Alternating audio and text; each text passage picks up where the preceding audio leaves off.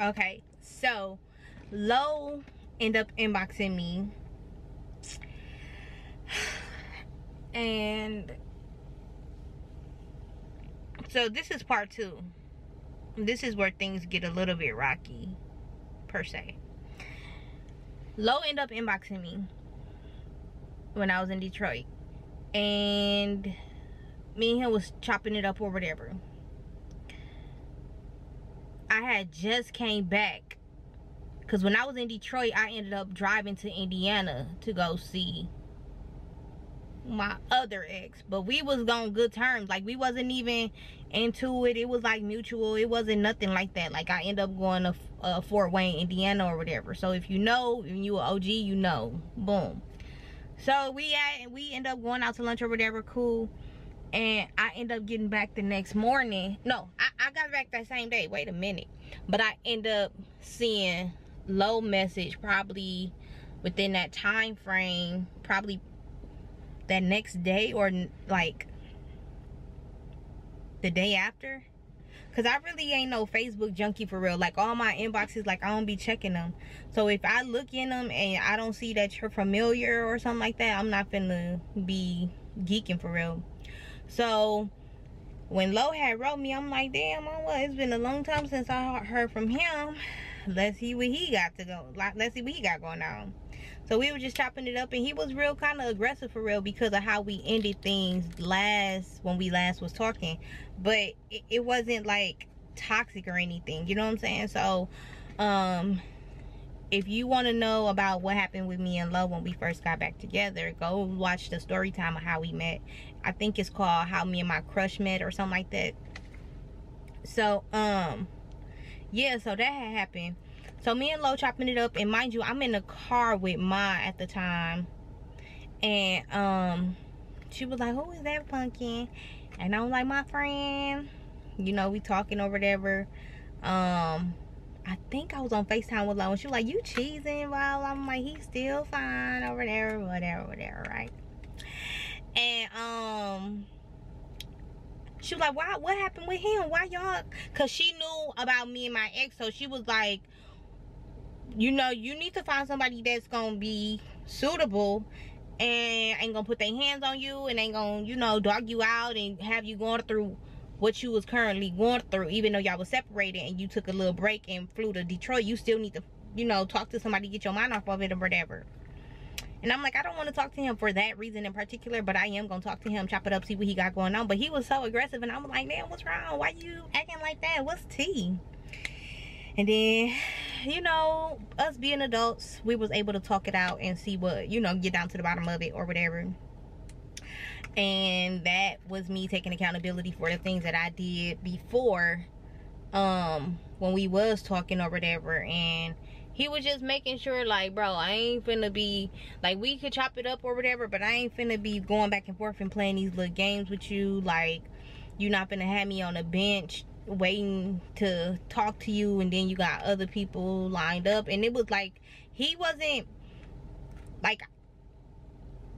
the only person I was talking to at that time. Like, I was talking to another dude for real, but me and oh boy, that motherfucker and his baby mama, like, bro, I couldn't do it.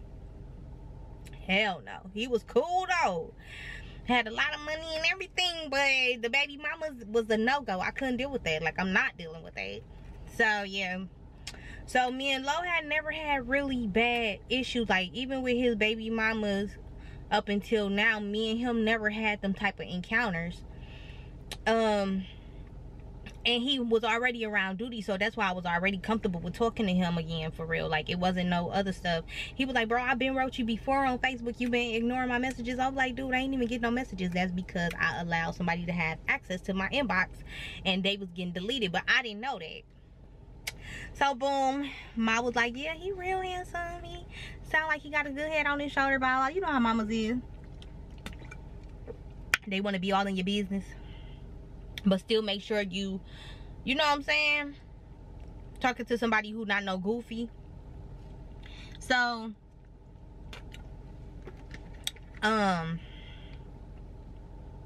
me and Lo was chopping it up or whatever that whole time I was in Detroit. We even continued chopping it up when I got back to Texas. So I was telling him about my little situation. He was like, dude, you not even gay. I'm like, bro, yes I am. He was like, no you not, bro. I'm like, bro, yes I am every time. Like, yes I am. He was like, no you not. I'm like, yes I am, but okay, whatever. And he just swore he knew me, but he didn't. But yeah, so when it came to Ma or whatever, she was all for him for real. So I remember when her and my dad, well, dad was living with us, and then Ma ended up flying in. Was it my brother? No. Okay, so Lo ended up flying to Houston to see me, and Ma and dad was already in San Antonio, so we all drove to Houston for that weekend. Like, we drove to Houston for that weekend. And yeah, we all drove to Houston for that weekend, and we met Lo because he flew from Atlanta to Houston to see me for that weekend. And so he was like, you know, we was like hitting it off real cool, like, oh, all right, you know.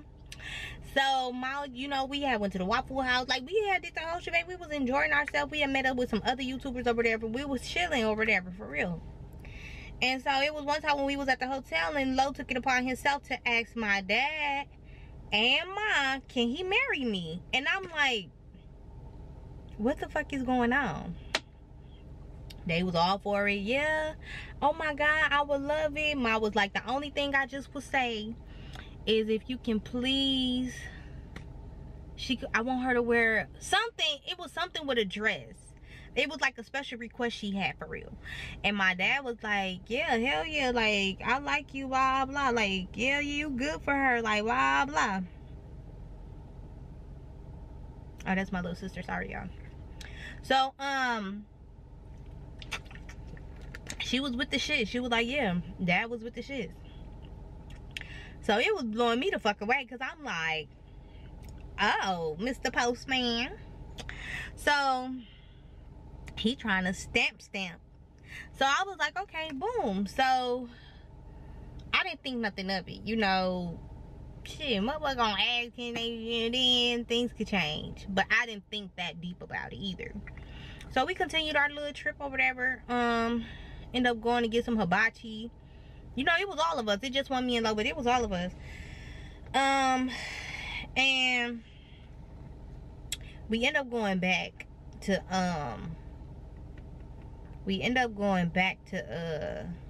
Houston. Lo ended up flying back out, going to Atlanta.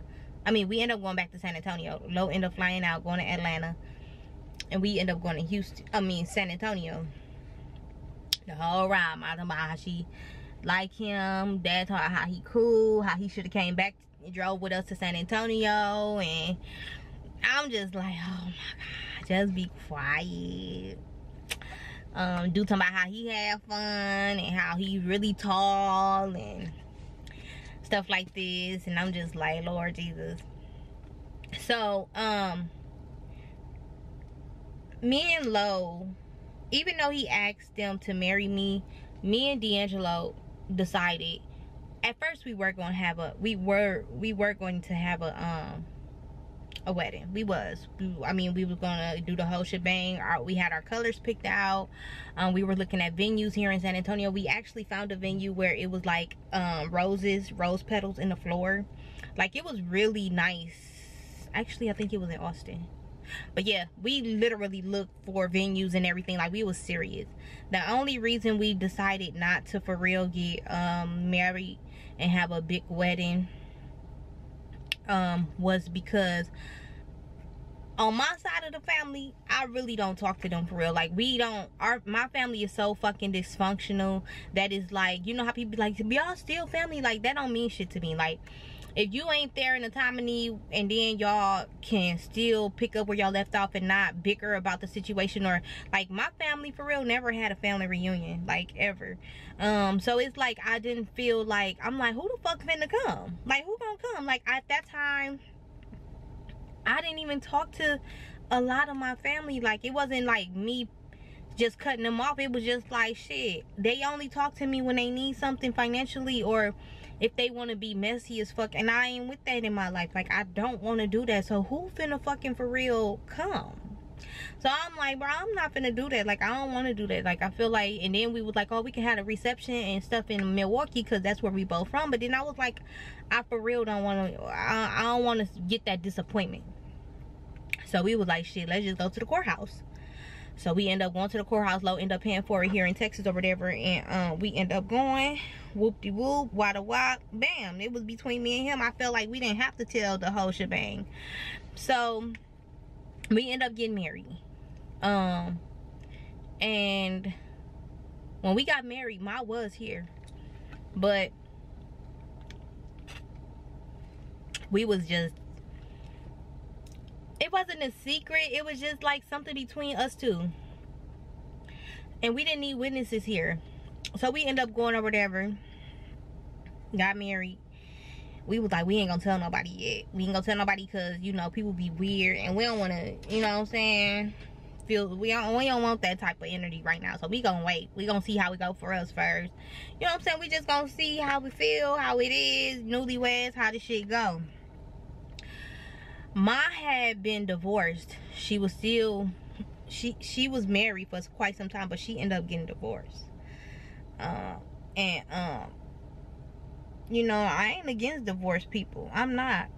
But some people, when they divorced, it's not always good to take advice from them because sometimes they come from a hurt place. So, we ended up, I'm gonna fast forward. We ended up booking the, we ended up planning to go to Orlando for duty. Now, we was originally supposed to go to do the Disney cruise that December, but we ended up switching to just do Orlando for him. So we ended up going to Orlando. Me and Lo paid for the Universal tickets or whatever. Ma booked her flight to go to Orlando. Me, Lo booked him and Duty flight, and we end up going to Universal. This is where it gets sticky at. Mind you, let me rewind a little bit. Sometimes when me and Lo will have heated arguments, my mama would be on the phone because I would be like, just listen to him. Just like, I would like have her, I would be on the phone with her and she'd be like, is that him yelling and da da da da? And that's where I fucked up, because even if you going through something with your spouse, you don't call your motherfucking mama. You don't call your people, because they gonna pick an opinion. They gonna feel some type of way about them, and then when y'all back on good terms, they gonna have that shit in their head, and then they gonna be like, no, I'm not fucking with him because of how he did my daughter or how he did, you know what I'm saying? I don't want to deal with that. It was times where Lo would call his mama, you know what I'm saying? But with his mama, she never picked a side to where she was like, I'm not messing with her or I'm not dealing with her. To this day, Mama Barbara don't do that. Because she know that at the, well, she say at the end of the day, y'all married, y'all got to figure that out. I don't want to be in the middle of that, because she's a good woman, and D'Angelo, I raised you better than that, so I don't want to, don't put me in y'all business, you know what I'm saying? And she the type, wrong is wrong, right is right. She don't care if it's him or me. She gonna tell us like, no, that's not how the fuck that go, y'all know, you know. But we don't call her, that was in the beginning of our marriage. Now, since we took counseling, we don't call her to be like, ma, this, that, and the third. If we calling her is to check in, check on, see how she doing, you know, stuff like that. Because we in a better headspace now. And during that time, like, it was so many people in our head, in our ear, when it came to the shit. And it was like, all the people that was in our ear, like, they not fucking with us right now. Like, because we back on good terms. So motherfuckers wanted us out there bad, but I'm gonna get to that. So we end up going to Orlando. Now I'm thinking the it's called Westgate. What is it called? Do I got the paper thing in my, it was like a little car. It's called Westgate something, and it's like a little condo. Motherfucker was nice. I thought she paid at least a good G. No, bro. That motherfucker was only $150, I think. So I'm like, damn, that's it. She was like, yeah, but here's the thing. it's through the timeshare. And I'm like, what is that? She's like, oh, so in the morning we got to go to this class. And I'm like, okay, but mind you, she's telling me this without Lo around. I'm like, okay. So the vibes was already awkward when we got to Orlando because she was expressing the fact how she didn't care for Lo. And it made me uncomfortable because it's like, in reality, you don't realize that this is my husband. So the vibes was already off. So she was like, this can be a wedding gift for you and him to invest in. So I'm like, oh yeah, that is a good idea. She was like, yeah. And so we end up going to the class. The man was like, okay, this the rundown, blah blah. She was like, yeah, this my daughter, the one I was telling you about. So she had already put dude up on game about me. I don't know what all she said, but all he know was I was a YouTuber for real. And so I'm like, what the fuck? So she was like, this is my daughter, the one I was telling you about, my other daughter. She was like, so this is what we gonna do. This is my oldest. She was like, so this is what we gonna do. So she was like, Punky, he got the paperwork and everything. He gonna give you the paperwork. I'm like, okay. He brought me that paperwork. That bitch said 3,000 and I think 2,200, 3,200 and some dollars. And I'm like, okay. So I'm like, so I go half, you go half. She was like, okay. She was like, she went to her phone. She acted like she was checking her phone. And Lo was like, y'all good? I'm like, yeah, we just downstairs at the place. And I said, I'm gonna tell you about it as soon as I get back upstairs. But mind you, she also told me not to tell Lo. She said, don't tell him. Don't tell him. You don't need to tell him everything. When you marry, don't put all your eggs in one basket. You don't need to tell him everything. He don't need to know your every move. But I didn't comprehend what she was saying until all this shit unfolded. So I literally was like, well, like I said, I looked at her as a mama. So I'm like, she was like, well, my half, because I had my half. I mean, I'm in Orlando for my son's birthday. You think I'm finna be empty-handed? No, I got my half. And at that time, I think, did me and Lo take about, I think we took about 5 G's. Because at first we was gonna take 10. And I was like, nah. Because the more money we got, the more we gonna splurge. So I felt 5 was good. So, we took 5 in cash, and then I think the rest was on our card, or maybe we took some or a band in cash, or 1,500 in cash, and then the rest was on our card. You know, I don't remember, but I remember one of the but I do remember we did take one of Lo's whole checks. I remember him working, and then we took one of his whole checks. So we ended up being in Orlando or whatever, and we at the little timeshare meeting or whatever, and the man bring me the paperwork, $3,220 or something like that. And I'm like, okay, so what's your half? She was like, oh, well, if I do it, I gotta call his bank, and then they gotta transfer, and then it might take a long time for them to transfer, and then, mind you, this was a weekday. I'm like, okay. So she was like, well, she was like, okay, you got your half? I'm like, yeah. I'm like, you know what, it's taking too long. And I'm like, just pay me it back if you got the money. She was like, yeah, it's in my 401k, so on and so forth. It take, you know, she was like, and then I gotta transfer it from, and I'm like, no, don't worry about it, you got the money. I trusted her, y'all. I trusted her. I said, if you got the money, you know, just go ahead and just send it back to me when we get back or whatever. Cool. I end up calling my bank to get a lift, because with your daily spending limit, it's only a certain amount. So I'm like, I need an increase on my spending limit for today on my card, and then I can go ahead and give y'all the rest. I mean, and then I can, you know, you can lower it back down, because I ain't gonna need no more money. I already know how we go. So she was like, nah, Pumpkin, when you do this, you don't tell him anything. Do you hear me? You don't tell him nothing. He don't need to know anything about your funding. If it's not a joint account, he don't need to know. And at this time, me and Lo only had a joint bill account.